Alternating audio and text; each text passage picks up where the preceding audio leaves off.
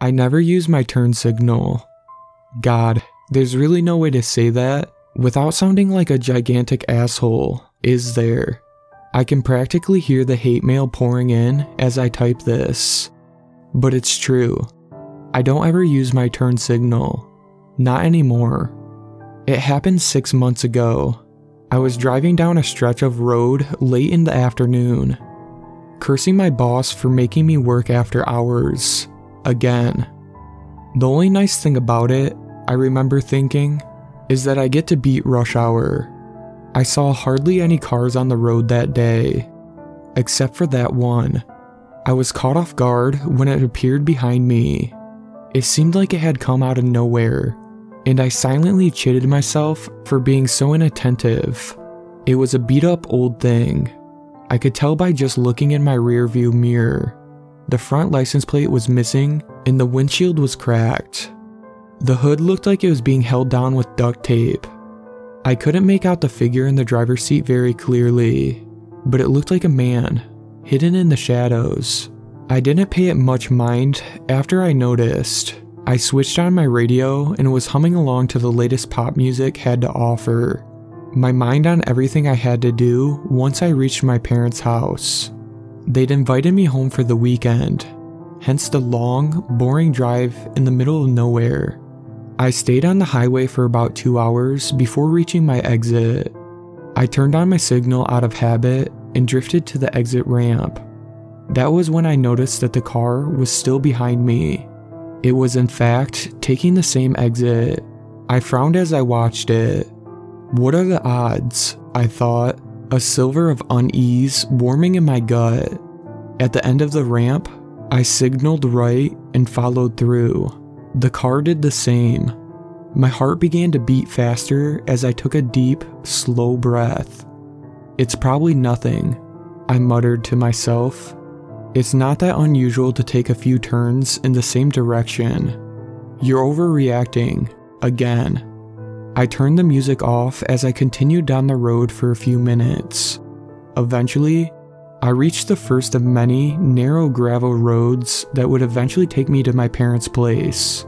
I turned left, and the car did the same. Okay, now you can start panicking, I thought, grabbing my phone from the passenger seat. I never used the phone when I was driving, but this was an emergency. I dialed my dad's number, hoping he'd have an idea. Maybe he can meet me at the door with the shotgun. No signal. I stared at my phone for a moment in disbelief. You got to be fucking kidding me. Panic started to rise up again as I tried to dial 911. Please work, please work, please work. Again, no signal. I looked back up at the road and saw I was about to miss my next turn. Crap, I shouted, slamming on my brakes and skidding on the gravel. I took the right-hand turn at a speed that made me wince and didn't do anything for the rabbiting of my heart, but somehow, I didn't end up in the ditch. Neither did the car behind me. My hands were shaking as I held onto the wheel. I was about 10 minutes from home at that point. I just need to make it a few more miles, then everything will be okay. Just a little bit more. And then my car started to slow down. What the? I pushed the pedal to the floor, no longer caring about the spinning out. Still, the car slowed further and further, until it was crawling. Finally, it stopped. The engine switched off. No, no, no, I muttered, twisting and turning the key so violently, I was surprised it didn't break in the ignition. I sat there in complete disbelief, my mouth hanging open and my breathing coming in uneven. In the rearview mirror, I saw the car flashing its headlights. Once, then twice. A surge of anger and fear hit me so hard I could barely breathe. I wanted to get out, go up to the driver and scream at them for terrifying me. But I couldn't do that. What if they hurt me?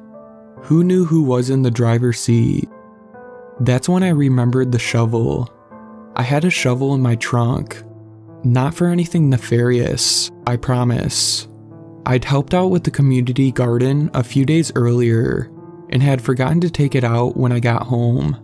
I can grab it, I thought to myself. I can pop the trunk, run back, and get the shovel. At least then, I have a fighting chance of defending myself.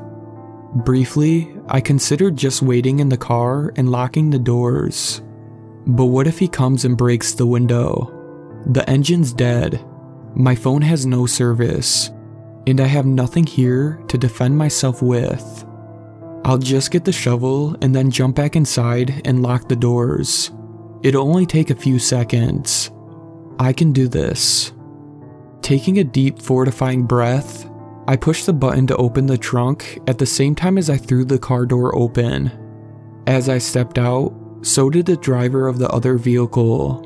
It was a male figure, tall and slim and wearing a wide-brimmed hat.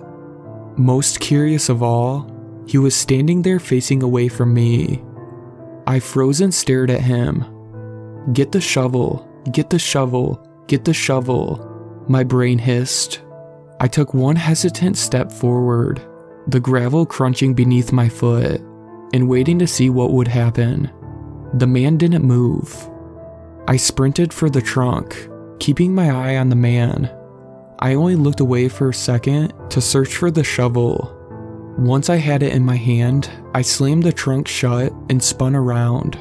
The man was several feet closer to me. I hadn't even heard him move. Fuck. I backed towards the front seat, watching him. He stayed perfectly still. As soon as I reached the front of the car, I threw myself inside and slammed the door shut. I engaged a lock and clutched the shovel next to me, squeezing my eyes shut for just a moment as I tried to get my heartbeat under control. When I opened my eyes again, I screamed. He was standing next to the door, still facing backward, but now I could see his profile. He had no discernible facial features. His entire face was a mess of blood and mauled flesh. It looked like he shoved it into a meat grinder or perhaps a wood chipper. I shoved myself away from the door, scrambling across to the passenger side. I pressed myself against the passenger side door as hard as I could, watching as he slowly turned to face me. I saw his arm shift and heard him pulling on the door handle. The lock held. He waited a moment, somehow staring me down without eyes. I choked back my screams as I watched him back. Then he started to bash his head on the door.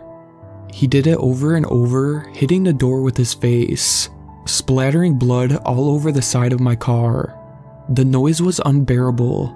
Heavy thuds accompanied by wet, squelching noises as his flesh was further damaged. As I sat there, shrieking, begging for him to stop, the window cracked. It took all the courage I didn't know I possessed, but I reached out and twisted the key in the ignition once again, praying that it would start. By some miracle, the car roared to life. Still, the man wouldn't stop maiming himself against my car. I crawled back into the driver's seat, hearing the crack in the window spread as he pounded and pounded and pounded. I floored it.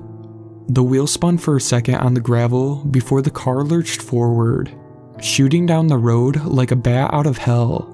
In the rearview mirror, I saw the man, facing backward once again, not moving an inch either towards his car or mine. I took the next turn, then the next until I arrived at the house. When I looked in the rearview mirror, the man was gone. All that was left was me and my bloody cracked window. My parents thought I hit a deer and got a concussion. That's why I conjured up this crazy story about the bloody backwards man. Never mind that I wouldn't have hit a deer with the side of my car. They refused to believe what I told them, and threatened to check me into the hospital if I insisted on calling the police to report something that could never have happened. I didn't bother telling my friends. They'd call me crazy too. Instead, I turned to the internet. I posted on every forum I could think of, searching every paranormal site I could find to see if anyone else has experienced the same thing. My search so far has turned up nothing. For weeks, I was too afraid to get back into my car. After I drove back from my parents' house, a drive that mostly consisted of hyperventilating and crying, I parked it in the garage and stuck with public transport. Eventually, I couldn't avoid driving anymore. I got back on the road, and for a month or so, things were okay. But then, one morning on my way to work, when the sun was just coming over the horizon and the road was deserted, I saw that car in my rearview mirror again. This time, I floored it immediately. I took the first exit I came to at an intense speed, then took every random turn after that. 10 minutes later, I lost him. It's happened a few times since then, always when I'm alone. So far, I've been able to outrun him every time. I drive as fast as I can. I go in random directions. I take all the turns I can manage. And I never, ever use my turn signal. So, if you ever catch me on the road, turning without indicating, my hands gripping the wheel so hard my knuckles turning white, I'm sorry. Really, I am. But I can't afford to take any chances. I don't know where he might be hiding, or what the hell he is. All I know is that I have to stay one step ahead. Because if he gets me alone again, well, I won't be getting a second chance.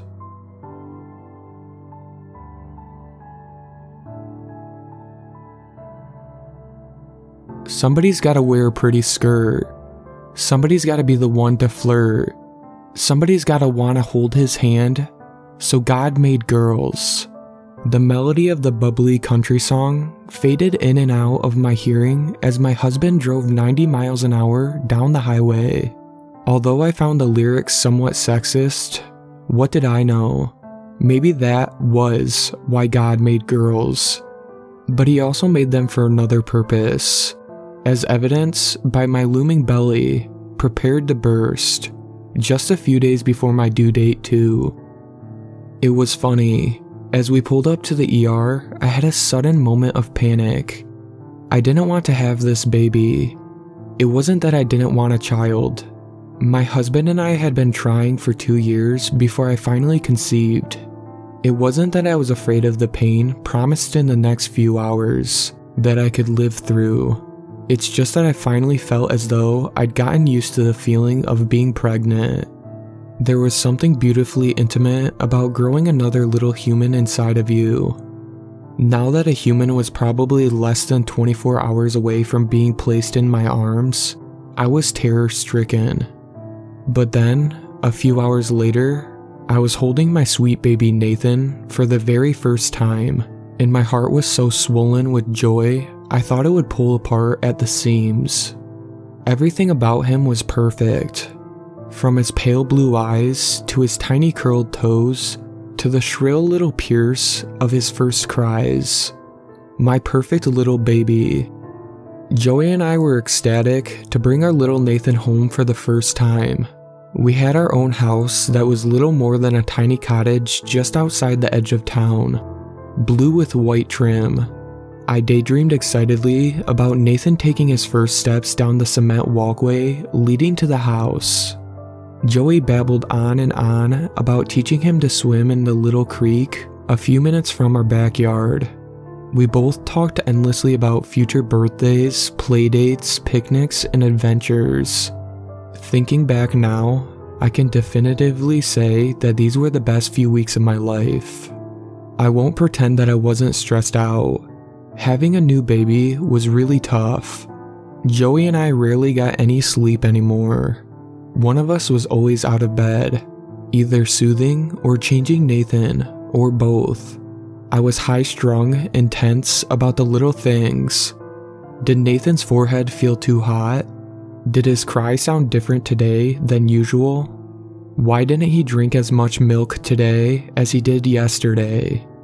As Joey went back to work, things slowly got worse and worse. I began to think that I was a terrible mom, unable to take care of my own son. I felt as though I did nothing right by him. Every time he cried, It felt as though he was accusing me of my own incompetence.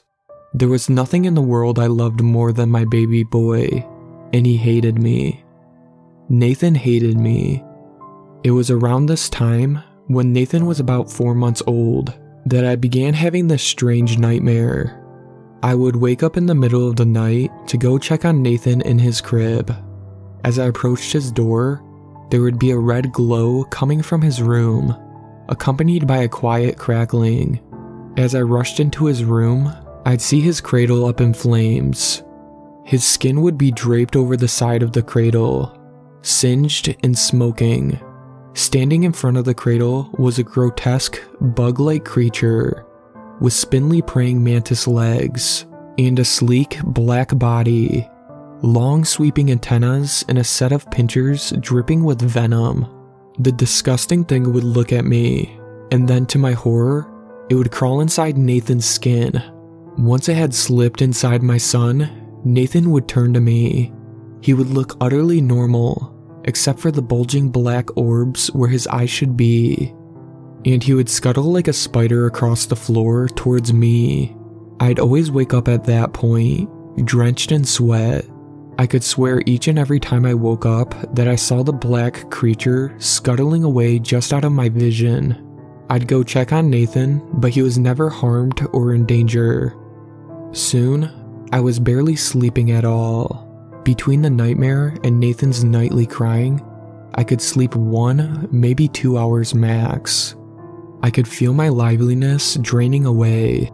Joey's comforting arms around me when he slept brought no relief.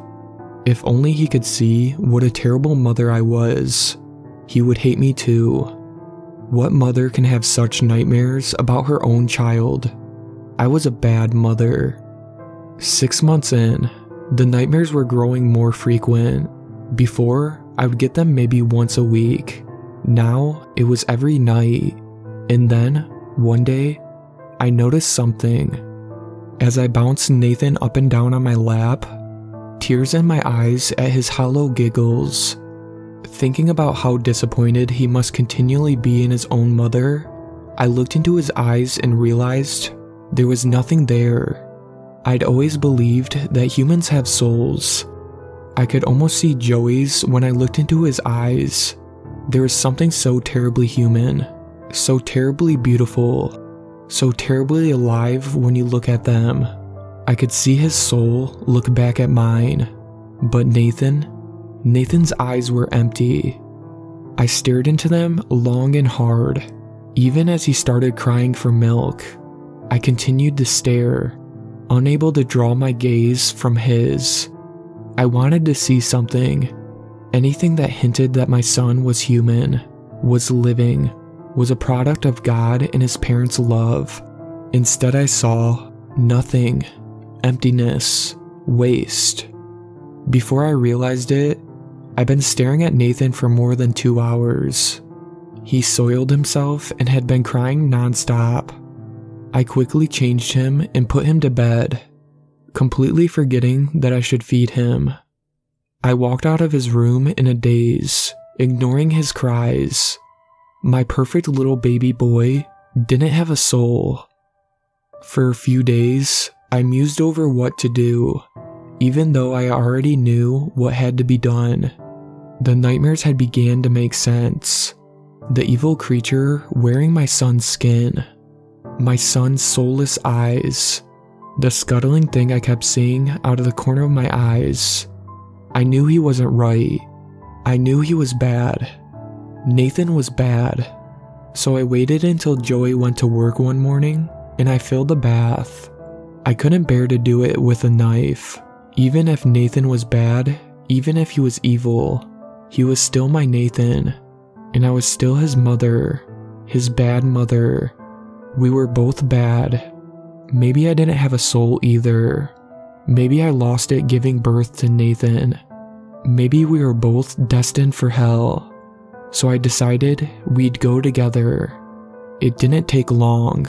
I held Nathan under the water until his little limbs started flailing. He felt like a butterfly, jerking around in my hand. Eventually, he grew still and sank to the bottom. My heart was ripped to shreds as I grabbed a knife from the kitchen and yanked it up my arm, opening my artery. I tried to open the other arm too, but I was losing blood fast and couldn't manage it. I wish I had left a note for Joey, but maybe it was better this way. He would know I was a bad mom, but he didn't have to know that Nathan was bad too. After a few moments, I blacked out. I woke up in the hospital bed, my left arm stitched up and my skin was a few shades lighter than it should have been, and I felt weak. I had survived, but why? I kept my eyes closed as I heard murmuring around me. I tried to make out what they were saying. A nervous breakdown brought on by postpartum depression, PPD, is fairly common, but this sort of reaction, my mind began to clear, as though I'd been caught in a haze. I think in the end, crazy people are lucky, because if you're crazy, you'll never know, and no matter what terrible things they do, they can't be blamed, can they? Because in their reality, whatever they do makes perfect sense. But at that moment, everything jolted back into perspective, and I became aware of what I had done, what I had truly done. A few months of stress, a few weeks of PPD, and a sheer moment of insanity. I had drowned Nathan. I had killed my own son. I had held him under the water of my own free will, and I watched him suck it into his lungs. After I heard the doctor and Joey leave the room, I slipped out of the restraints they put on my wrist. They hadn't pulled them tight enough, probably because they thought I'd be too weak to struggle much. But I am strong enough for this one last act. So, Joey, if you're reading this, I'm sorry. I'm sorry for what I've done. Don't forgive me. It wouldn't be right to Nathan. I hope I suffer for this sin I've committed. I'm going now. I've already opened the window. At least this view can be the last thing that I see before I find myself in hell. Goodbye, Joey. I'm sorry.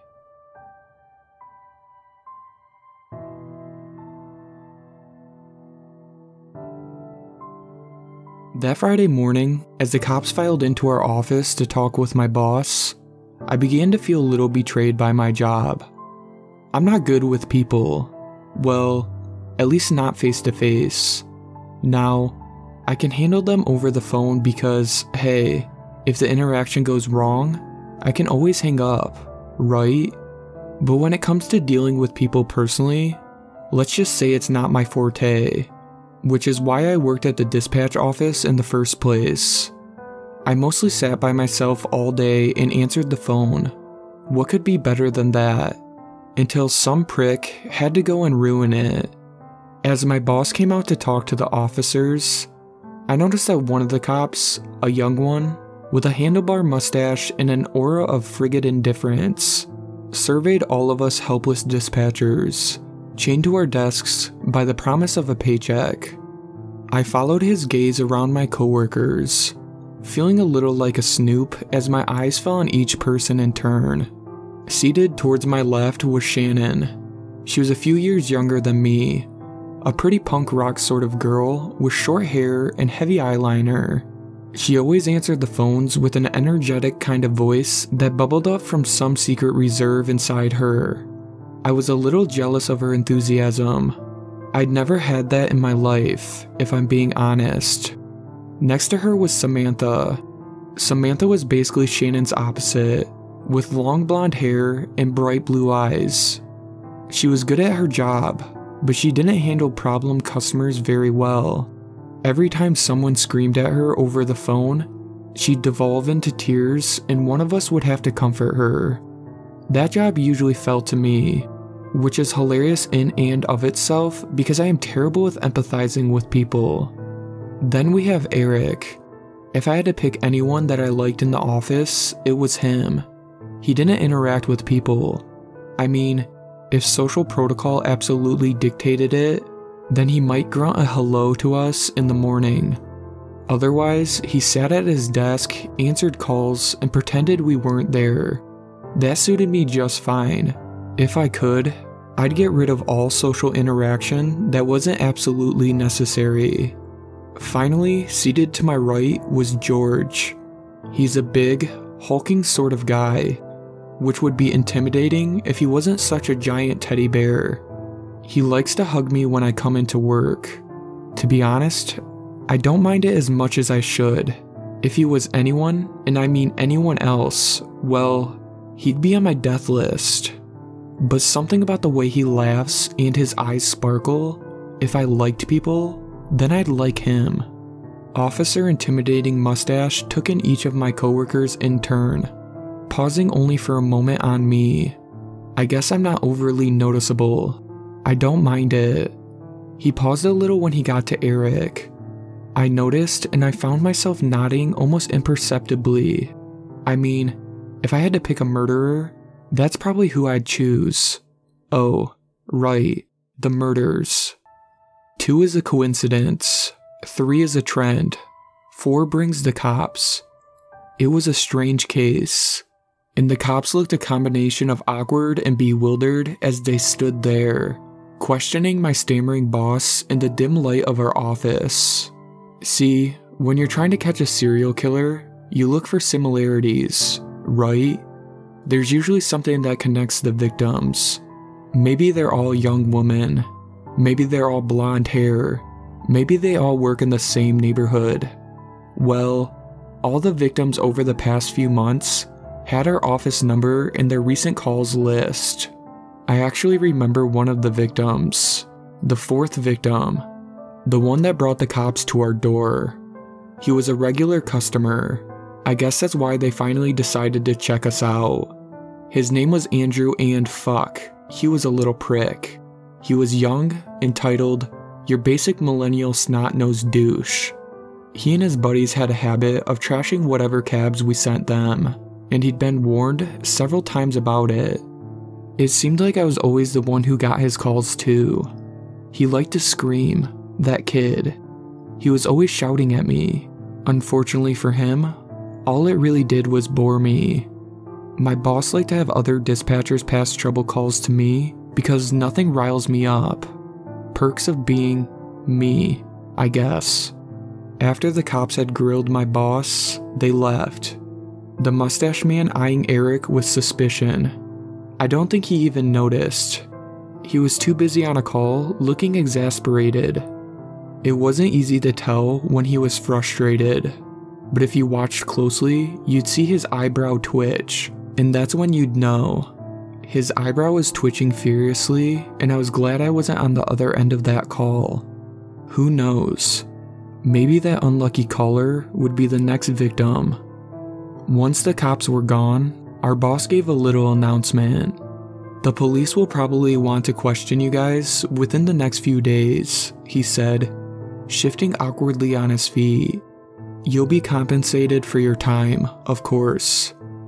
He stopped short then, as though he didn't know what to say, and turned towards his office, but not before giving me an intense look. Ooh, so he thought I was the murderer? Interesting.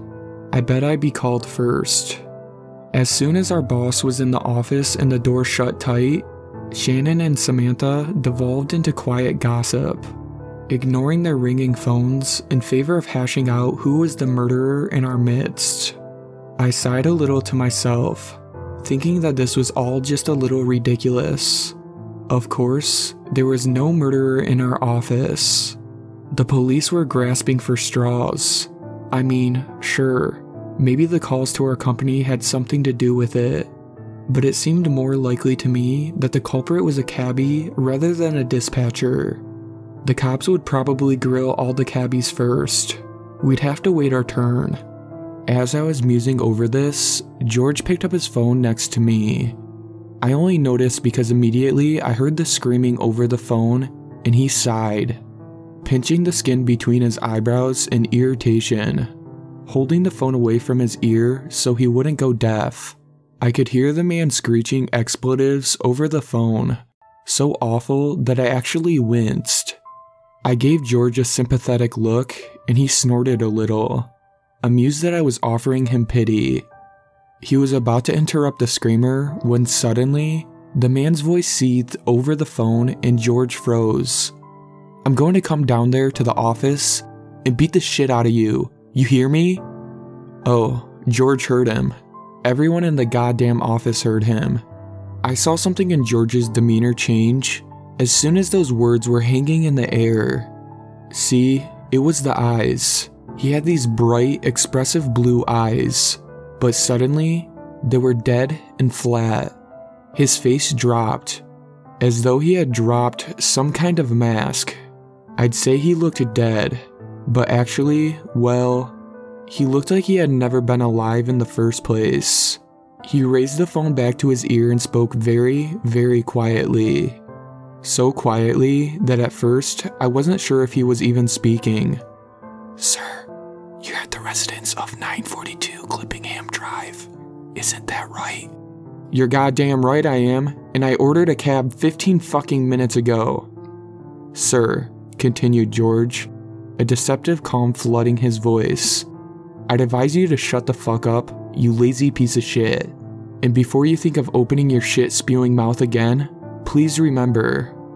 And then he paused and looked at me, a strange sort of smile creeping over his face, pulling back to show the glimmering whites of his teeth just a little.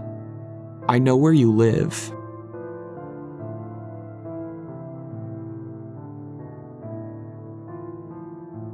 I've always had a weak heart, not just physically.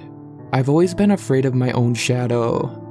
It was unsurprising when the doctors told me my heart murmur wasn't just a heart murmur.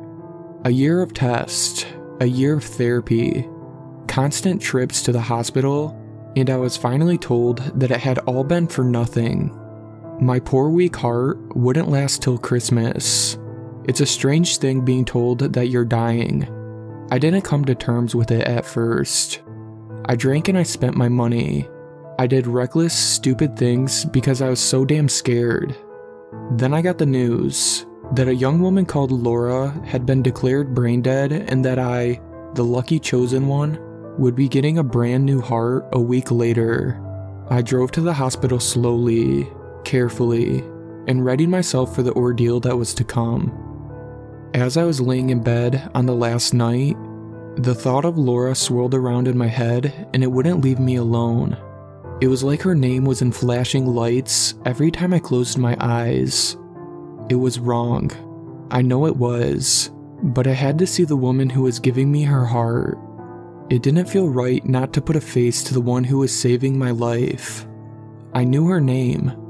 I knew what ward she was staying on. I had overheard the two nurses discussing it. I wandered down the meandering hallways until I found what I was looking for. Taking my time, making sure I didn't miss any name. I guess I had the time on my hands now. In the second to last room, she lay in bed. A woman sat on the bed next to her, holding her hand, and my own weak heart stuttered. "Excuse me?" I had no idea what to say to her. "I'm Jenna. I'm the person. I'm having surgery tomorrow," and what I assumed was Laura's mother stood up, and I could tell from the look in her eye that she knew who I was. "Thank you for visiting. I know it's strange, but a part of her is going to be living on in you. I wanted to meet you." I stood there, helpless and lost for words. Laura's mother beckoned me over. "Please," she said. "Don't feel uncomfortable. It's what she would have wanted." I sat on the chair next to Laura. How did she... I broke off. It was too awful to ask. Laura's mother gave me a thin smile. She was a care worker, looking after battered wives, abused women. Last month, she met a guy and, well, I suppose years of training can't help you when you're in love. She ignored the warning signs, and he killed her. She dedicated her life to those who needed her. Laura's mother looked down. I don't know why I did it, but I reached over and held Laura's hand. "I'm so sorry. I had a boyfriend once he was like that too. Someone like Laura convinced me to leave. Laura's mother gave me another half smile. I could see the tears in her eyes. Then Laura squeezed my hand, tightly. She gripped me so hard her fingernails dug into my skin. I recoiled, a look of horror on my face. Laura's mother looked at me calmly. She squeezes my hand sometimes as well. I think the doctors call it muscle spasms. Either way, there's none of Laura left in there anymore. I looked at the small crescent moons that had just started to bleed on the palm of my hand. The surgery went perfectly. I was wheeled to the recovery suite after it was over and done with. The raised wound on my chest, covered by gauze. It was better if I didn't see it, I thought. I didn't need any more heart issues. I spent the first day doped up on pain medication, eating only a little and sitting up maybe 2 times. It was a long process, they reassured me. Laura's mother came to visit me the day before I was due to leave. Her calm demeanor wasn't waved, but I could see that she was suffering. She looked 10 years older, and her hand shook when she gave me a hug. "When are you going home?" "Tomorrow," I told her. "Please, come visit me whenever you want." I started to jot down my address for her, when out of the corner of my eye, a flash of blonde disappeared through the doorway. The same brilliant blonde as Laura's hair. "Ow!"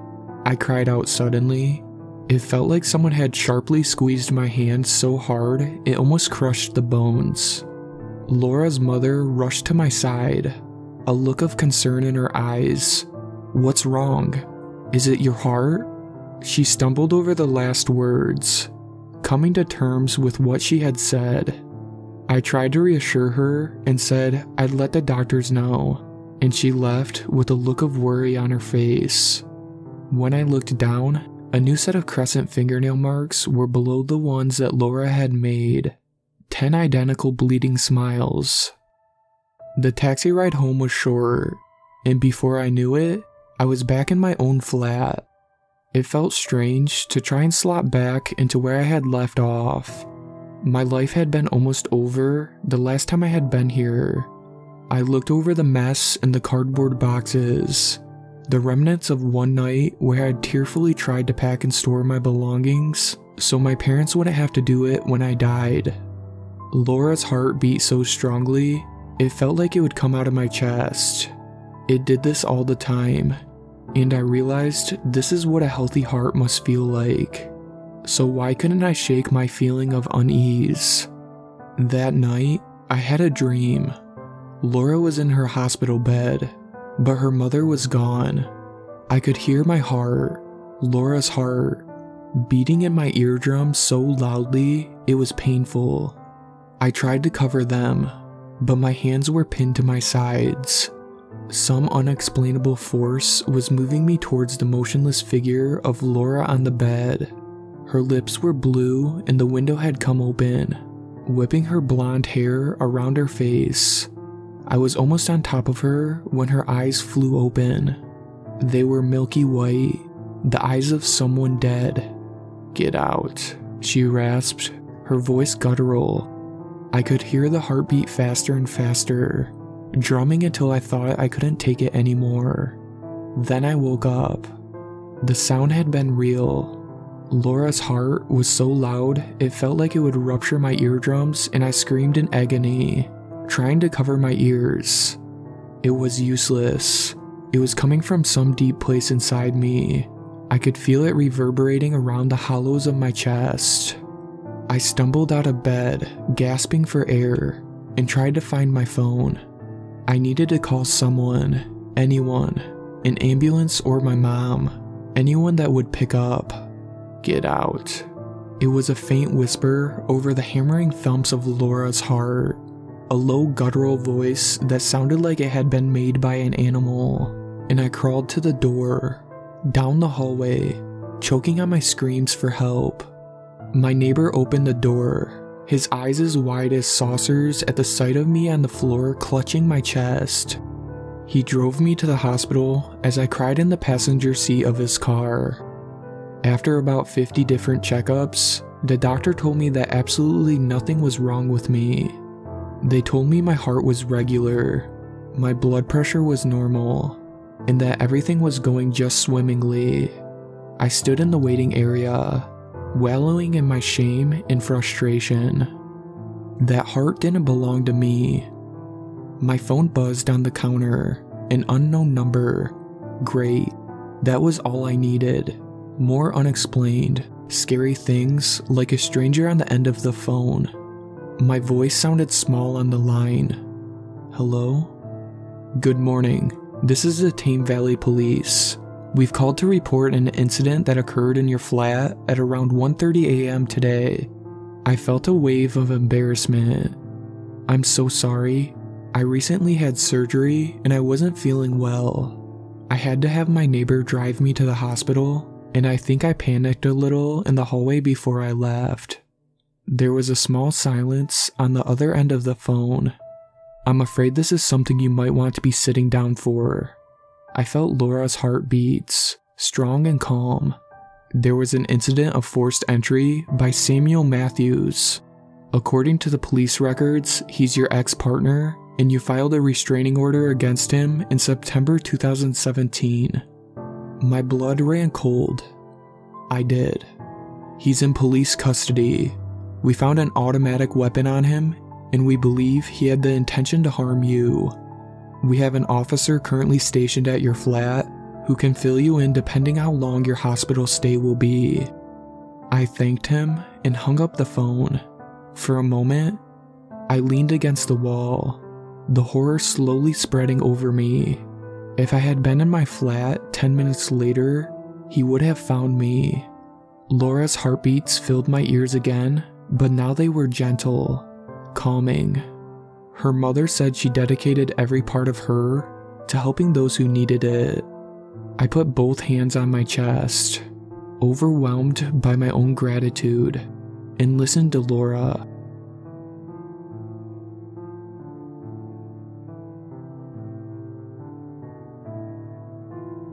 I did one of those at-home DNA testing kits.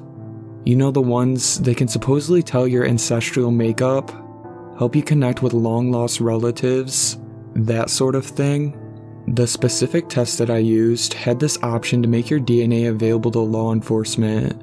That way, if there was a partial DNA match to a crime scene or a victim, my DNA may help the law enforcement identify the perpetrator. Maybe I shouldn't have opted in. The thing is, I've read about these a lot in the news. If you're a true crime fan, you know that these kits can sometimes lead police to catch decades-old serial killers and rapists that have long eluded capture. My thinking was that if one of my family members is actually a monster, well, I would want them behind bars, regardless of who it is. So I opted in, but never really considered the possibility that there'd be a match. And then there was. I was contacted by my local police department and notified that my DNA had been a partial match to a Jane Doe and that they'd like my help in identifying her. That was honestly not what I was expecting. I was a match for a dead woman. The police explained to me that our DNA profiles indicated we may have been related, and that they wanted to know if I had any relatives who had gone missing or hadn't been heard of for the past 5 years. 5 years? Yes, because they've determined her time of death was about 5 years ago based on the state of her body when it was found. They have reason to believe it's a homicide, although they weren't able to tell me the cause of death. Apparently, due to the state of her remains, it was impossible to tell. Well, I didn't know of any family members who've gone missing, but I don't know my extended family all that well. I decided to get my mother involved, who does genealogy. She worked with the police, going through our family tree, but ultimately, we couldn't find anyone. So, someone we didn't know we were related to, possibly. At this point, we decided to talk to the rest of my family. immediate and extended, to see if anyone else knew anything.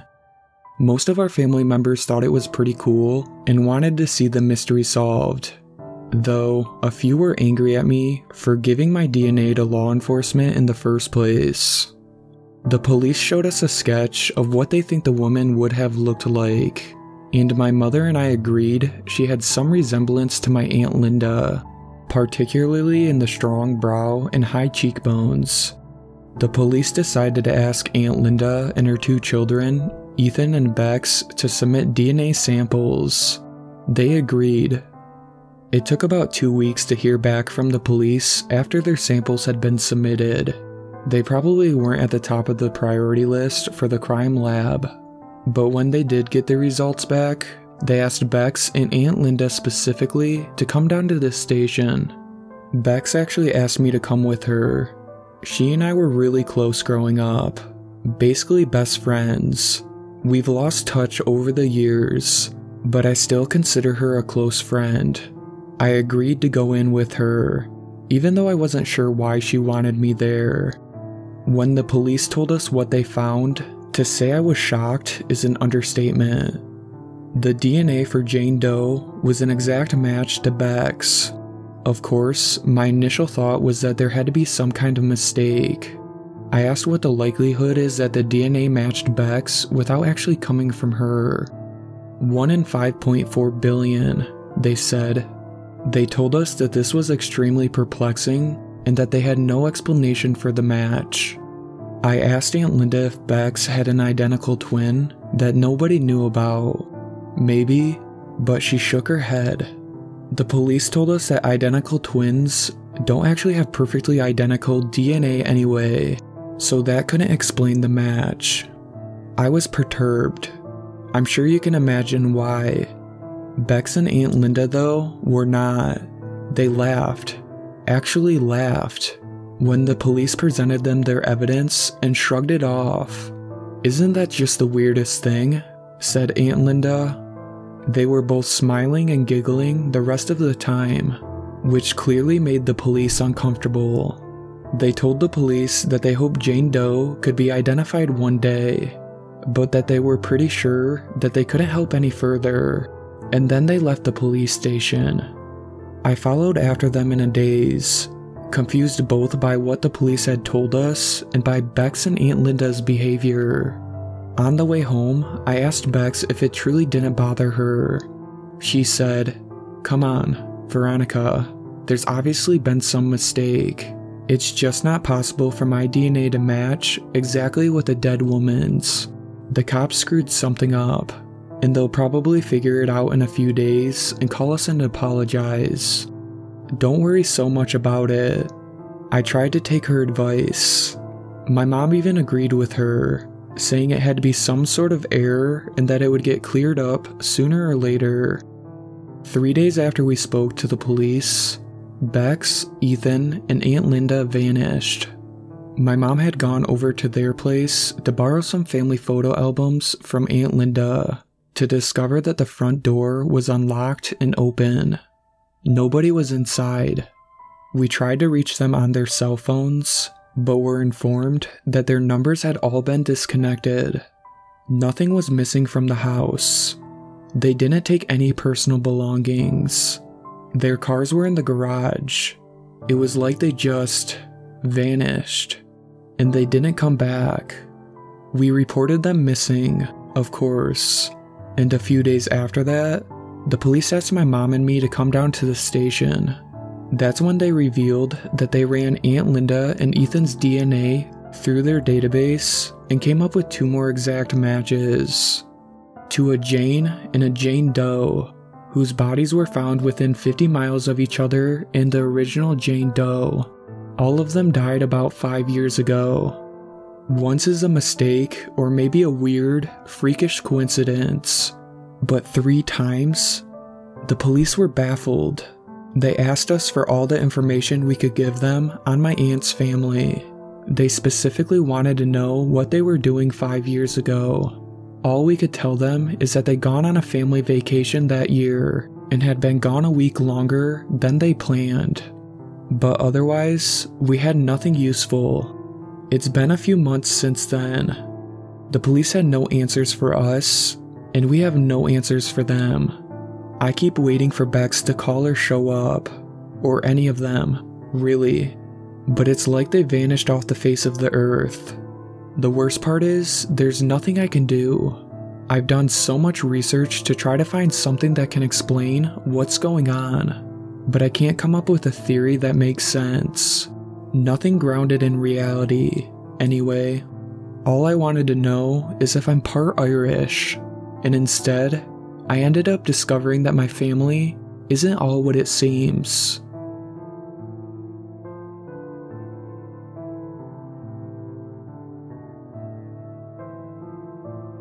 When my sister died, I came into possession of her Facebook account. That looks a bit weird now that I've typed that out. To be honest, I'm probably not the first person who should have access to her account. Logically, that honor should go to her husband, Ted, if it goes to anyone at all. The thing is, nobody knows that I have access to the account. She gave me her password, Jesus, 6 years ago. She had asked me to log in and check something for her on my computer. I can't remember why now. It's one of those little memories that seemed unimportant at the time, but I miss dreadfully now. A million little interactions and words and smiles between us, and I'll never remember most of them. I digress. Anyway, the password. About a week after she died, I tried the password on a whim. I figured she must have changed it at some point within the last 6 years. But to my surprise, I was granted access right away. Honestly, Annalise, she never was very good with cybersecurity. I know I shouldn't have gone into her account. I get that, really. Even if she's dead, it's an invasion of privacy. Not just for her, but for everyone else. But I had just lost one of the most beloved people in my life, and I was grieving. It seemed okay at the time. It seemed justified. And besides, it's not like anyone had to know. I set her status to offline, so nobody would see that I'd logged in. I spent many sleepless nights looking through her Facebook, at the group she was part of, at the pages she liked, at the photos she posted. It quickly became an unhealthy addiction. Not that I cared. I was desperate for some kind of connection with her. Anything at all. And so much of her life was cataloged online. It was the perfect poison.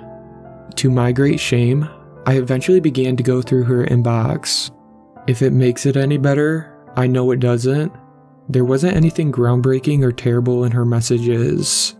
Annalise preferred talking to people in person as opposed to over text. Most of it was pretty mundane, sharing pictures of her little ankle-biter dog with our cousin Sam, ironing out details to a party invite with a group of college friends, planning a last-minute trip to see her best friend, Frida. The last one hurt a little to read. They were set to meet up just a few days after Annalise's accident. Their messages were tense and curt, as though they've gotten into a fight. Frida had seemed so distressed at the funeral, crying that Annalise would never forgive her. It must have been hard, her best friend dying without making up for whatever stupid argument they were having. I imagine that stays with a person forever. It's funny how we always think we have time. The day of the accident, I was actually at the pharmacy picking up iron pills for my sister at her request. Her anemia was back and her arms had been bruising up like crazy. She had been a little blue lately, so I was looking at the candy aisle, thinking maybe I'd bring her some Cadbury eggs to cheer her up. They were always her favorite, and I used to give her all the ones out of my Easter basket. When I got the call, my sister, my stupid, clumsy, lovely sister. It wouldn't be the first time she fell down the stairs. That had happened to her a lot as kids. But it was her last because this time, she was unlucky. This time, she broke her neck at the bottom.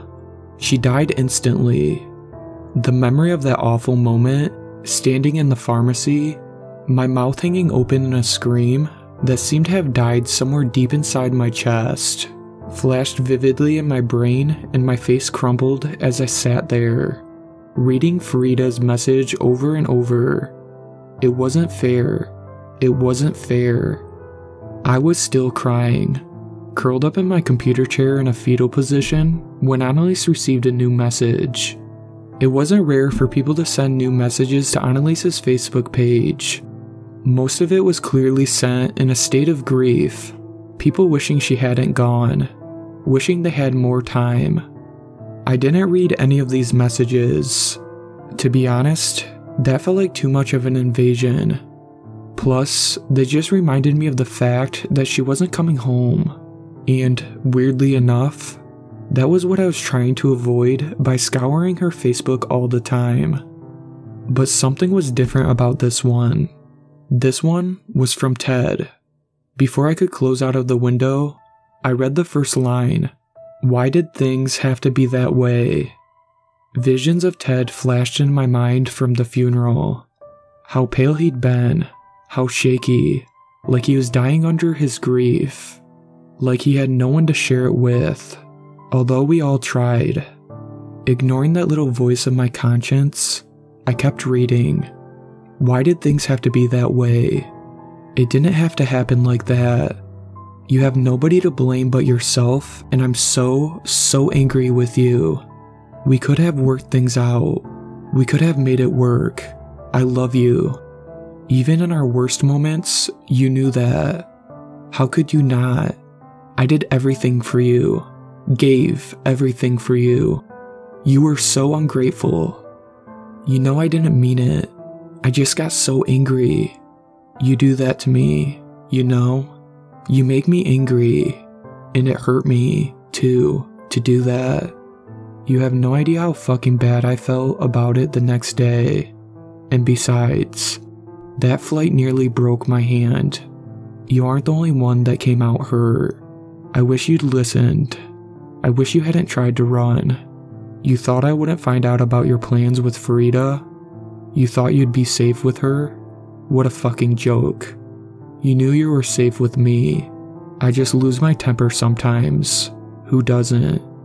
You're supposed to love me, and that means loving everything about me. Or were those marriage vows a lie? It's your fault.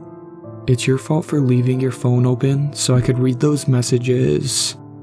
It's your fault for hurting me when you knew I was already in pain. It's your fault for making me so angry that I did something to hurt you again. Don't you understand? It's your fault, and now you've been punished for it. As I read the messages, I became increasingly ill. Slowly, a picture started to form in my mind. A picture that made my heart rate pick up and my jaw hang open. No. No. Before I had time to react further, another message came in. What the fuck? Who's reading this? Shit. I'd forgotten that by clicking on the message, it sent a red message notification. In panic, I shut my computer, backing away from it like it was toxic. It took me a few hours to process what I'd seen, to try and understand it, but by the time I did, by the time I realized what Ted had done to my sister, I knew what I had to do. I took screenshots of the conversation and went down to the police station. It was about 3 in the morning, and they were surprised to see me, of course. But they were very interested in what I brought in. They started the search for Ted immediately. Unsurprisingly, he wasn't in their home. He was gone, along with his wallet and all his personal identification. They stopped to talk to Frida too, and she told them everything about how they'd been planning to get her away from him, to hide her until she could get a divorce finalized. Frida wanted to talk to me, but I refused. I have nothing to say to her for not coming forward earlier. The police think their prospects of catching him are pretty good. He'll almost certainly have to use a credit or debit card along the way, which will help them pinpoint his location. As for me, I'm hoping they don't find him, because if they find him, then he'll be at the mercy of the law.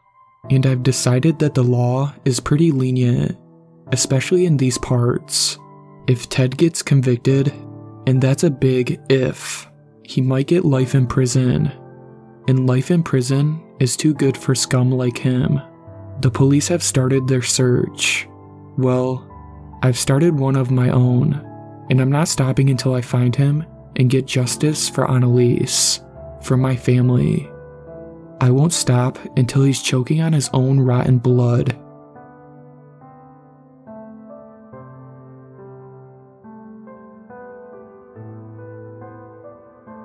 The entrance was big enough to crawl through. Crouched down in the dried up riverbed, my brother Kai peered inside. I watched from up on the edge of the riverbank. Kai reached into the saddlebag, pulled out a flashlight, and beamed a light into the cave. This was our yearly tradition. Find an unexplored cave and explore it. Not the safest hobby, but it worked for us. I just enjoyed spending time with Kai. He's the kind of guy you turn to when life turns to shit. Calm, measured, focused. He cared about people, no matter the risk. Finally, Kai looked up at me and grinned. He raised his arm and gave a smooth thumbs up. I nodded and made my way down the riverbank. It was steeper than it looked. The sun moved behind the mountain summit, and shadow crept over all. It was quiet out here, in the Los Sal Mountains of Utah. Quiet and peaceful. Like the first day of summer back in... My foot slipped. I tumbled over backward and slammed against the hard packed dirt. Before I knew what happened, Kai stepped over me and extended his hand. "You okay?" he said, looking down with concern. "Yeah."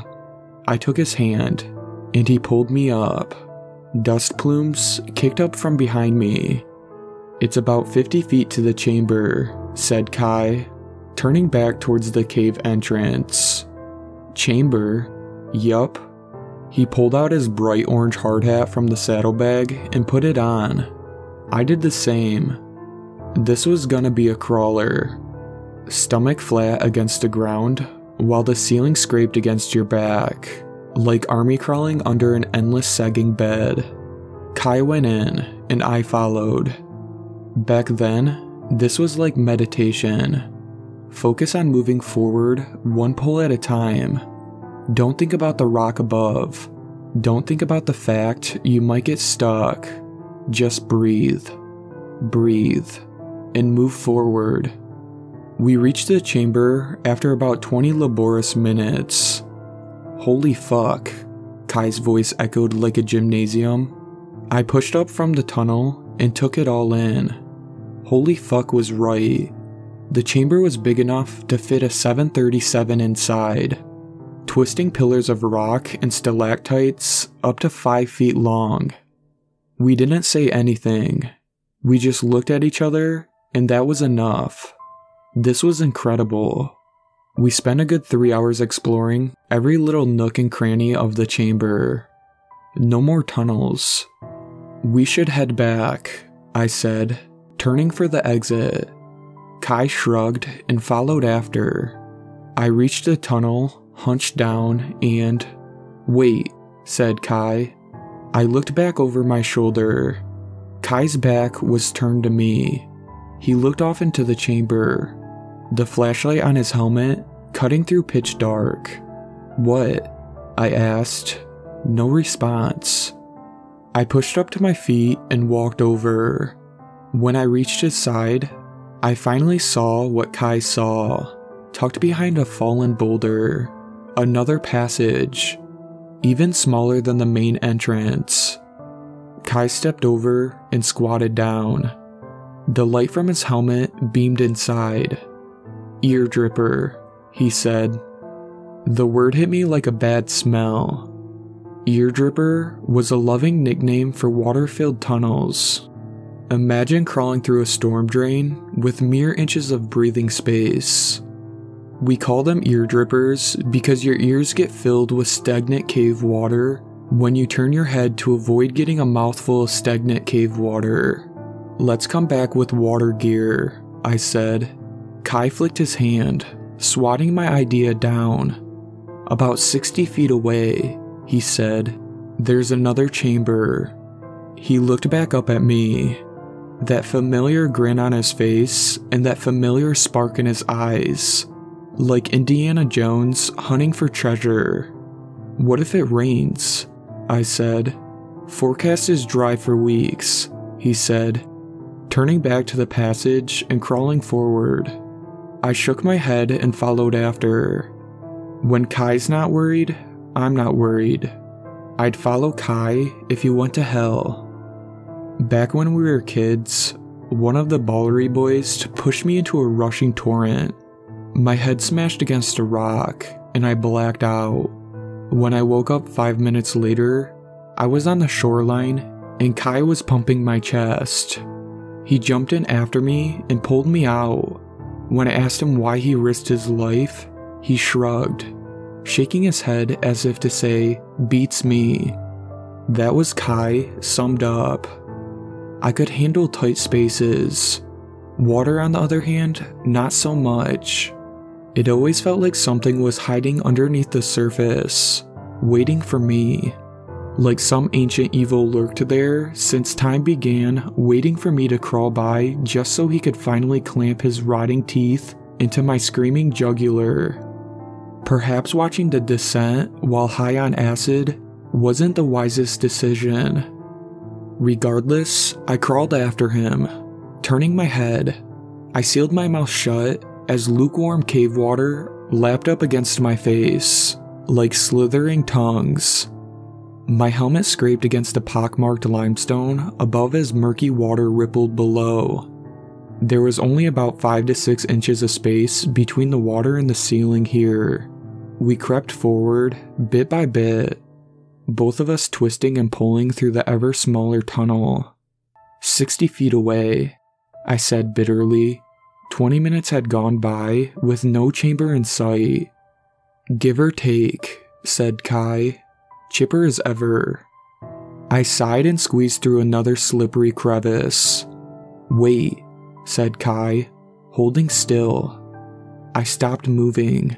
What? He looked back at me with question in his face, my light reflecting in his eyes. Silence. What? I said. He pulled something out of the water, slimy and dripping. The object in his hand was about the size of a shoe. I think it's a shoe, he said, pressing his upper back against the rock wall and twisting to the side. He yanked his free arm up from the water and clawed the muck away from the object. A tedious process. Sure enough, it was a shoe. An old-timey leather work boot. We sat there in silence for about 5 seconds until... Huh? Said Kai, unceremoniously dropping it back into the water and pressing onward. What? I said, not moving. It's a shoe, he said, not looking back. Yes, but maybe it's the first time somebody lost a shoe, he said, pulling through another crevice. I shook my head and followed after. When Kai's not worried, I'm not worried. 5 minutes of laborious crawling went by until... Fuck, said Kai. This time, I saw what he saw. A dead end. Sort of. A wall of limestone cut down into the water. Carved into the wall was a hole about the size of a dinner plate. Through the hole, on the other side, was more tunnel. I think it runs through, said Kai, shutting his eyes, taking a deep breath, placing his hands flat up against the ceiling and... Wait, I called out. He slipped beneath the water. Fuck. Now it was only me and the sound of bubbling murk. 10 long seconds went by until he finally came up on the other side. I exhaled relief. It's not bad, said Kai, calling back through the hole, grinning wide and squinting as my light shone into the bloodshot eyes. I looked at him, uncertainty filling my face. "It's okay, man," he said.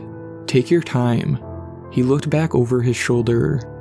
"I think we're almost there, for real now." I breathed in slow, exhaled, breathing in again, shut my eyes and... "Wait," said Kai. His voice sounded different, worried. I peered back through the hole. The back of Kai's head, wet and dirt-stained. Flashlight beam catching the scuff marks on his bright orange hard hat. "What's up?" I said. "Are you hurt?" said Kai. But he wasn't talking to me. He was talking to somebody else. And he sounded scared. Only once in my life did I ever hear Kai sound scared. Back in our childhood, Mom was in a bad accident. I sat at the kitchen table mid-homework, while Kai talked with the hospital over the phone. "Is she hurt?" asked Kai. I never forgot the way his voice shook. And now, for the first time in 16 years, I heard it again. I heard his voice shaking. "Kai, what's going on?" I said. A long silence followed. Up ahead, he spoke in hushed tones. "Somebody's here." My stomach churned like knots. Silence. Nothing but the drip, drip, drip of water. "Are you hurt?" Kai asked them again. Another long silence, and then, "Help me." A voice from the darkness replied, small and weak. "Please, help me." They sounded on the verge of tears, but underneath the sadness, something else lurked. A building tone of anticipation, almost excitement, like they were about to pull a joke on us, a horrific, unspeakable joke. "Kai?" I whispered. "Are you okay?" Kai asked the stranger. More silence followed. "No," said the voice, oddly calm now. I couldn't think. I couldn't breathe. "Kai, let's go," I hissed, looking back over my shoulder. Nothing but wet darkness, like mangled throat. We'd gone farther than I thought. The tunnel stretched on forever. When I turned back, Kai was gone. "Kai?" Silence. Fuck. I took in a slow, deep breath and... a deep rumble echoed from behind. Thunder. Fuck. Fuck. Fuck. I peered out of the hole into the dark ahead. "Kai?" I said, louder now. From a crack in the ceiling, a thin sheet of water ran down the walls. The surface was rising. Rainstorm. "Kai!" I yelled. Still nothing. "Kai!" I screamed his name until my throat bled. Nothing replied but the sound of rising water. The metallic taste of blood on my tongue. I took another deep breath, shut my eyes, and I stopped. If I went ahead, if I tried to save him, I'd never leave the cave. I knew it. Deep down, I knew it. At least, that's what I tell myself to justify leaving him behind. It took me 2 hours of crawling, grasping for breath, and pulling myself through the bitter cold to finally escape. When I scrambled out of the cave, it was night. Rushing torrent poured down through the once dried riverbed. The thunder stopped, but the rain didn't. A vicious downpour, unlike anything I'd ever seen. Staggering my way back down the mountain, I finally reached Kai's four-wheel Jeep. No cell phones back then, so I drove. Pedal to the floor all the way to the nearest gas station. I screeched to a stop in the parking lot and leapt out. Key still in the ignition, engine still running. I burst through the gas station front doors so loud, the clerk went for his gun beneath the counter. "Phone," I wheezed, hands on knees, dripping black mud onto the white plastic floors. The clerk studied me, hands still reaching for the gun. "Phone," I screamed, my eyes filled with dread. Finally, he understood. He went back, grabbed the wired telephone, and handed it to me.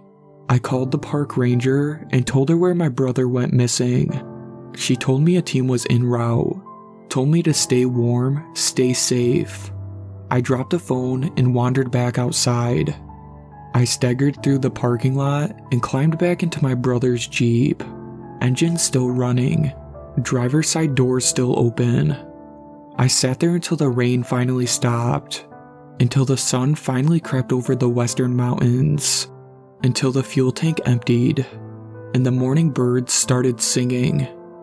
They never found Kai's body.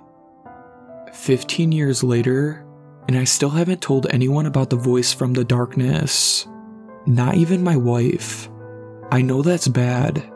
I know I shouldn't keep secrets, but I'm not ready yet. Maybe in a few years. I keep thinking about Kai's last words. Are you okay? Kai was everything to me, back when we were kids. After Mom passed in that car accident, Kai became father, mother, brother, friend, all that in one person.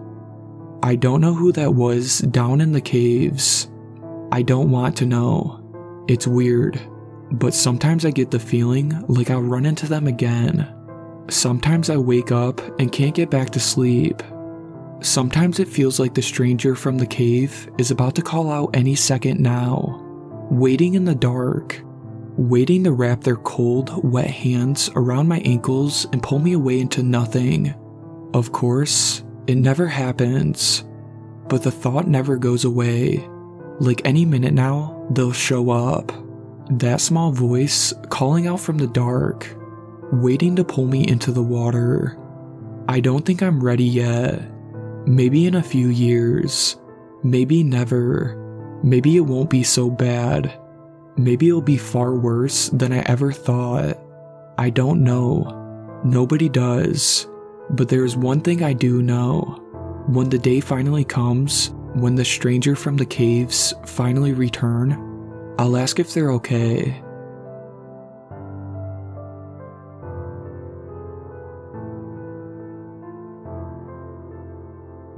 Growing up, my brother Roger had always been odd, to say it as kindly as possible. He had a very strange obsession with anything horror, which is fine, but his obsession took him to very unfathomable depths in his head. My parents sought so much therapy for him as a child, even mental hospitals, medications, until one day, as late teenagers, he mellowed out completely. He was what society could deem normal, and this went on until he left home, and my parents could breathe and not fear judgment from their high-class peers again. I grew up in a very bougie setting. The finest clothes, the finest schools, the finest foods. You name it. My family had money. They had one well-mannered dream child, which was me. I did everything expected of me. Their daughter who was everything they wanted a little girl to look, and I knew no other way. Then their other child, which I just described, Roger. Poor Roger. I always did pity him. My parents, well, my whole family, did not know how to manage him. He was not a bad child, just different. When all methods had failed to normalize him, they restored to thinking maybe beating the strangeness out of him would work.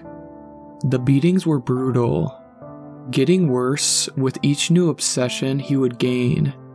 Broken bones, massive bruises, cuts and lacerations. I remember the blood they split from him. I wept every night, praying to make them stop. All I could ask was why.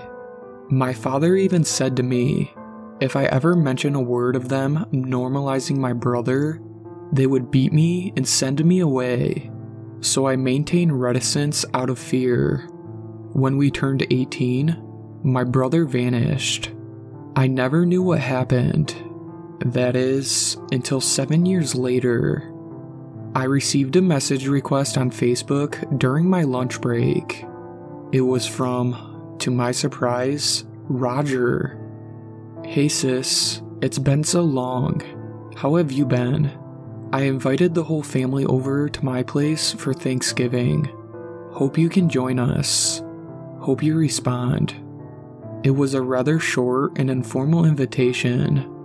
I assumed he didn't know what to say after a couple of years. Nonetheless, I was overjoyed to hear from him, so I immediately gave him my response.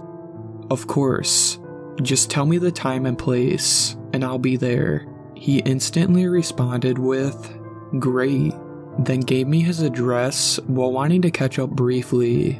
I told him I was working as an editor for a magazine and finally got my own penthouse, mostly filling him in on what I've done with my life, more so emphasizing how much I've missed him and worried about him. Oddly enough, I've searched for years, ever since Facebook became a thing. I hoped to find him. He found me. I was so relieved to know he was alright and living comfortably, somewhere that he can be free to express himself without our family cruelly judging him. I had the week of Thanksgiving off, so I decided to make my homemade sweet potato pie to bring to the Thanksgiving dinner. The drive to my brother's house was nerve-wracking. I hadn't seen him in years, and I was getting emotional. His home was a small house, 1 bed and 1 bath, with a large fenced-in backyard. There was a beat-up old pickup truck in his dirt driveway, not in the best conditions, but at least my brother had a place of his own and a job to maintain. I knocked on the door. I was elated when my brother opened the door, but that quickly faded when I saw his physical appearance. His hair was long and disheveled with a beard to match. His clothes faded with a few holes in them. He was barefoot, but what was most shocking of all was the fact that he had cast on both of his forearms. "Roger, it's..." I couldn't think of the words to say. I was so confused and disheartened by his appearance. He frowned. "Well, I may not have the best clothes, but I'm clean and don't stink. What happened to your arms?" That's when he gave me a warm smile. "You always were the one that cared if I had any injuries. Come in." I followed him inside to the smell of food greeting me. His home was simple with a few pieces of essential furniture. He politely took the pie I was holding to put it in the refrigerator and bid me to sit down on the couch. "Where is everyone?" I asked him. "They'll be here a little later. It's just you and me for right now," he answered. I felt very awkward and out of sorts. Something just seemed off, and I couldn't think of why. I guess it is my brother's appearance. He has a home, money for utilities, especially water, as I heard the kitchen sink running, and he looked like Tarzan. Completely unkept. Had his mental state gotten to the point that he didn't want to take care of himself properly, especially groom himself? "Do you need help in the kitchen?" I asked. "No thanks, I got most of it done. I'm just heating up a few things and cleaning," he answered. "So what have you been doing lately?" "Various jobs, mostly temp stuff. I was working for a construction company for 3 years, but my hours got cut." "Oh," I said. However, that story didn't make sense, but I refused to call him out on it. I suppose he was too embarrassed to tell me that perhaps he got fired, or he got injured, which I assumed was why his arms were bandaged. We chit-chatted for a while, catching up until he told me to come to the table. He had set up the table with a lot of meats, very little vegetables, and pies. He placed a bottle of wine next to the turkey while handing me a wine glass. I was very confused at this point. I sat down in my seat while he took the head of the table. "Shouldn't we wait until everyone else arrives?" I asked. "Don't worry about it. You should know they've always been fashionably late for everything. Remember? Roger said as calmly and unnerving as anything I've ever heard him be. Fix yourself a plate. I know you're hungry. Well, shouldn't we say the prayer? Roger brushed me off. Bit hypocritical for our family to pray, don't you think? Makes me question what God our family really worshipped. His tone had hints of anger and malice in it. I know it still bothers you, I began. Bothers me? He laughed. You became the only black sheep. You get slaughtered, not realizing I'm still a sheep of the herd. Only I was a merely tender lamb for the sacrifice, so our family could maintain their high standing among majestic stallions. I just took a sip of my wine, becoming frightened. My sister, you don't realize that however you may be kind, you still had the ability to stop it, but you didn't. Roger, I was just a little child, scared to death. But you still chose silence, he said so menacingly. Not only that, as you got older, you chose the lavishes of our parents, wealth, and your school popularity and admiration, that you forgot about me, stopped caring, and kept quiet. I realized now, this was just for him to confront me. I couldn't be angry. He endured a lot of pain, and if this helped him heal, I would let him say whatever he needed to say. He was also right. Though I felt incredibly guilty and ashamed, I never spoke up. You want to know a hard truth? He continued. Something you have no clue of for 7 years? I could only remain quiet. He took a deep breath. I was their firstborn. They chose not to put me on their will, as if I never existed. They were that disgusted by me. When I left home, they constantly tormented me. They found me at every shelter I've been in for 7 years, sending me horrible letters of how they were ashamed of me, that they'll never help me, and that I was the biggest mistake of their lives.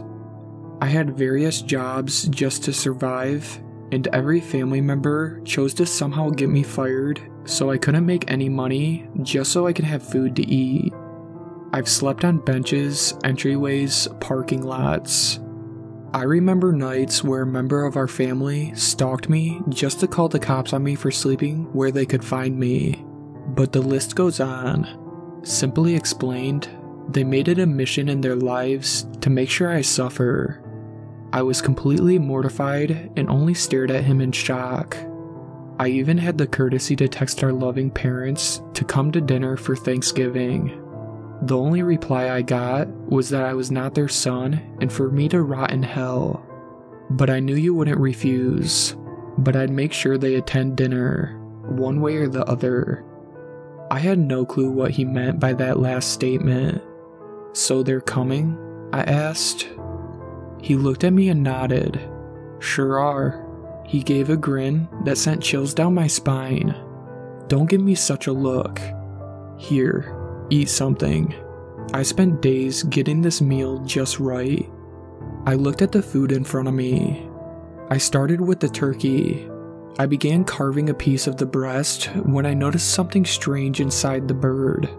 There were herbs and garlic cloves, but also what appeared to be part of a liver.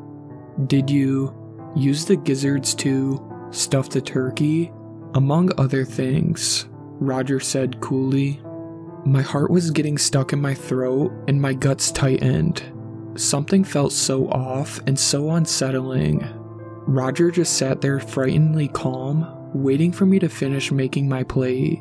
The gizzards and the turkey were too large for them to come from a 16-pound bird. I set my sight on the rhubarb pie. I cut a slice. As I pulled it up, I noticed a clump of hair and a tooth.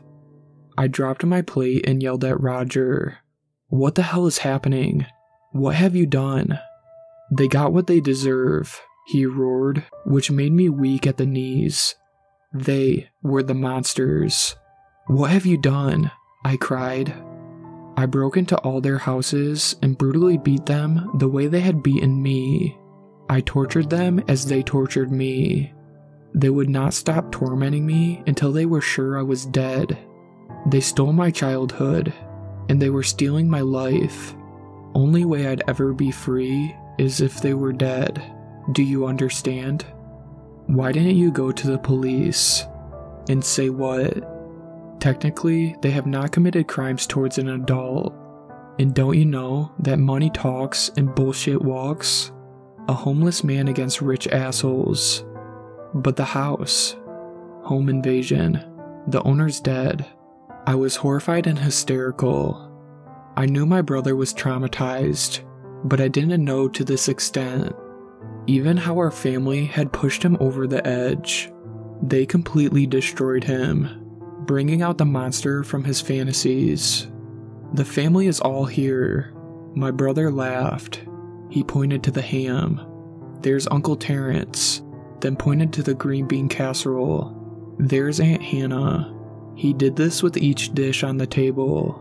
But for dear mommy and daddy, they got the specialty. The masterminds behind my failing and unwanted life. I snuck into their $1 million home as they slept in their bed made for a king, tied them up and carried them away here. I beat them, scorched their skin, whipped them with a leather belt till the skin was ripped off, waterboarded them, basically everything they did to me. To insult them even more, I cut the skin off my arms and shoved it down their throats. They were going to accept I was their flesh and blood. Even if they had to literally choke on that fact, they were going to accept me. I was screaming and sobbing hysterically. My legs were shaking and everything didn't feel real. And as for you, dear sister, who chose not to say anything, the one who could have stopped their abuse and put me in a loving home, he said right before he hit me on the head with something and I blacked out. I came to, though my vision was still blurry. I was tied up and my mouth was being held open by some sort of makeshift contraption. I saw my brother sharpening a large cleaver. Since you chose silence, silent you will stay, he said. I screamed as loud as I could when a knock on the door stopped us both. Open up, it's the police. My brother panicked and I tried to run for it, but the front door was knocked down. The police saw me tied up, and the outcome for Roger was predictable. An officer came to my rescue while the other two chased Roger. The next couple of weeks was such a whirlwind. I was taken in for questioning and I told them everything. I was told in return that Roger had ended his life before the two officers caught him. Though Roger may have completely lost his mind and he dealt with the pain in his own way, I feel so guilty and responsible for it. If only I had said something sooner. He was different, but he wasn't a monster. Our family made him into one, and my silence only added the fuel. All he had known was pain and hatred. Though it's too late now, I've learned my lesson, and I decided to have an advocate against bullying and abuse of all forms. I will never be afraid or too selfish to speak up again.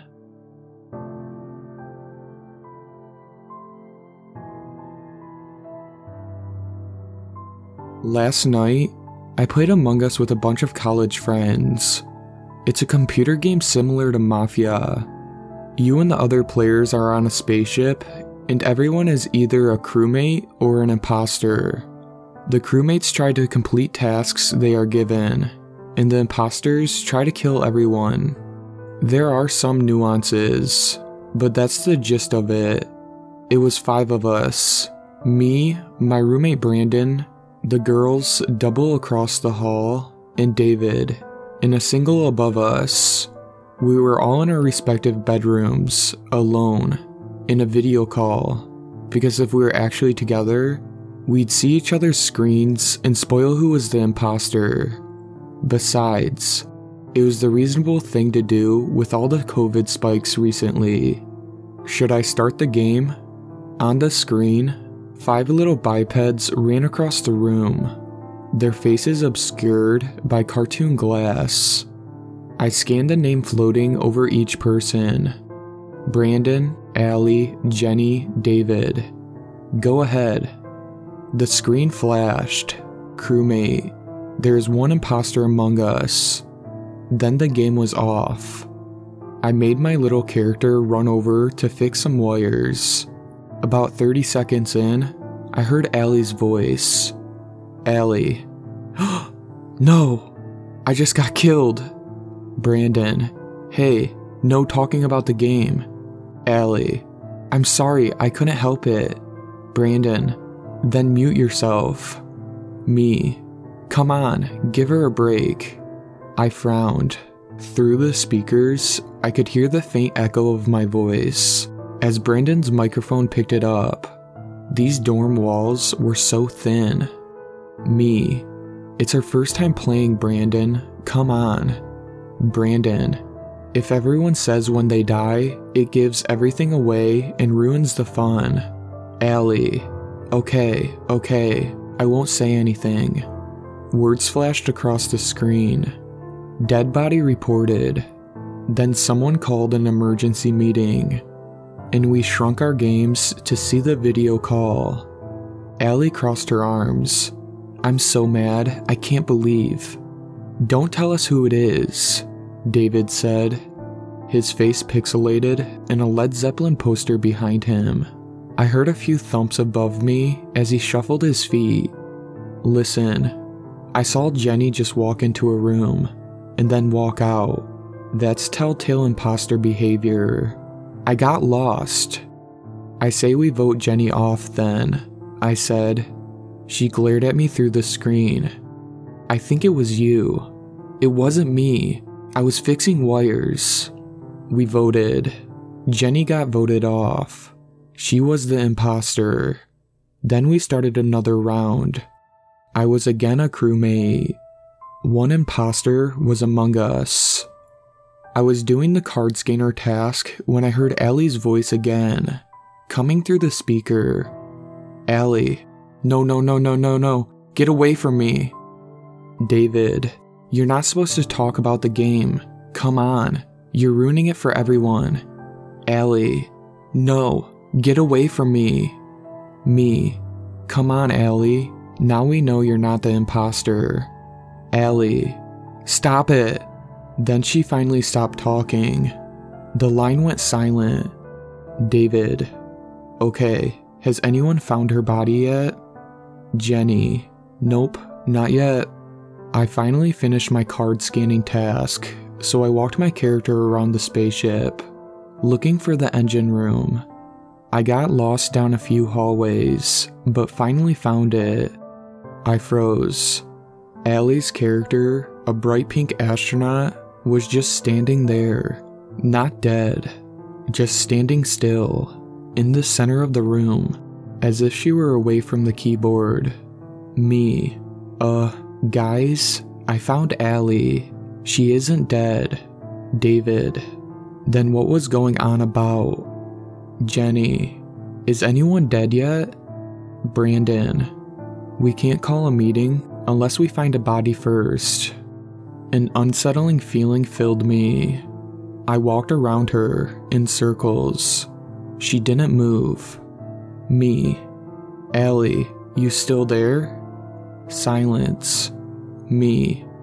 Jenny, is she AFK? Jenny. Shouldn't be. I'll go check though.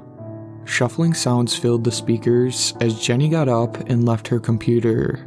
The rest of us, Brandon, David, and I, waiting in silence. Then sound burst through the speakers. A scream, distorted by static. Jenny. Allie?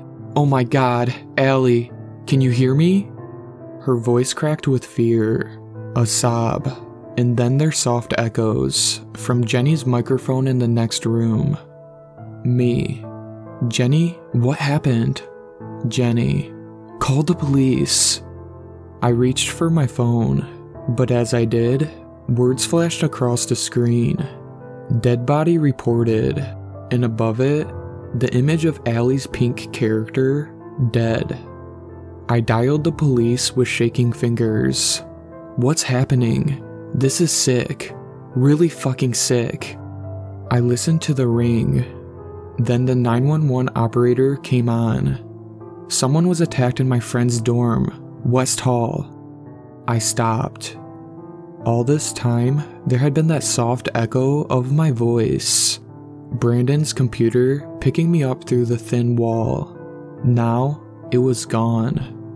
I stood up, shaking. My hand closed around the cold doorknob.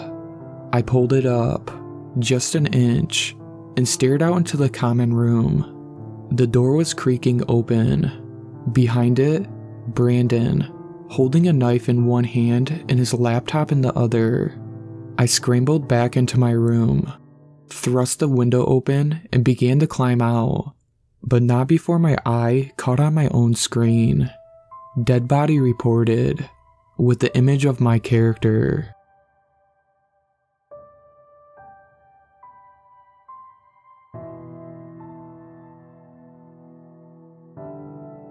I've been living in this apartment for about a year now, and never had a problem. Not until a few weeks ago. This new woman moved into the apartment next to mine. Her name was Celine, and she was about my age. She seemed cool. Another young, single professional striking out on her own for the first time. I met her as she was moving in, and she came in for a cup of coffee.